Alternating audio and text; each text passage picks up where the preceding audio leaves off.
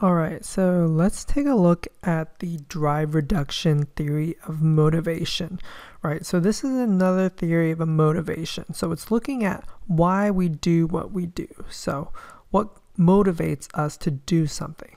Now, according to the drive reduction theory, this theory says that our motivation to do something comes from a disruption in homeostasis. So remember from biology, homeostasis is our state of equilibrium, right? So in our body, we need things to be equal. If that is disrupted or we have an imbalance of something, then this is going to drive us to reduce that imbalance. And so that's what drive reduction theory really describes. It's our drive to reduce that imbalance from homeostasis. So let's take a closer look at what exactly this means. So when we have some imbalance, right, in our body, it senses that. So first, let's start off with this. I'll draw a little box here. And this is our need, right?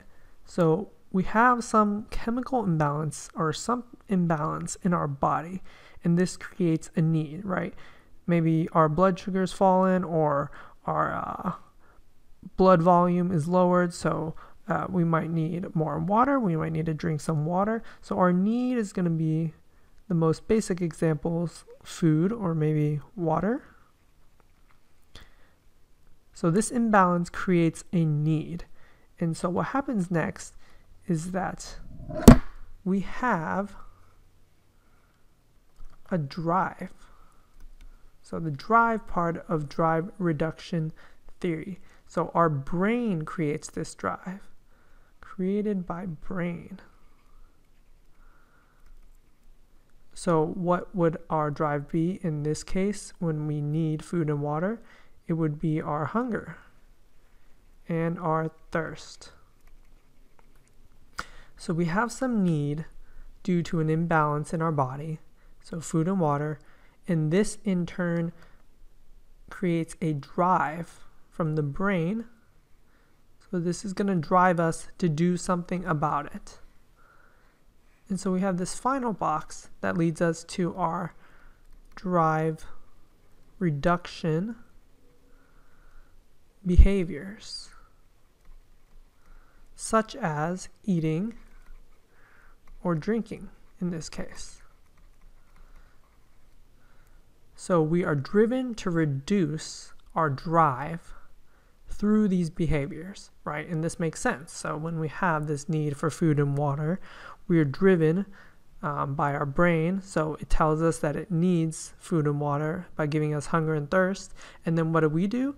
We drive and reduce these drives through our behaviors with eating or drinking. And then we will no longer feel this hunger or thirst. And so this is the basic definition of the drive reduction theory. It says that our motivation comes from some disruption in our homeostasis, and so this creates a need, which then in turn we have a drive to do something about it, and then we have drive reduction behaviors that will essentially deal with this drive, and then essentially we fulfill our need and that is met.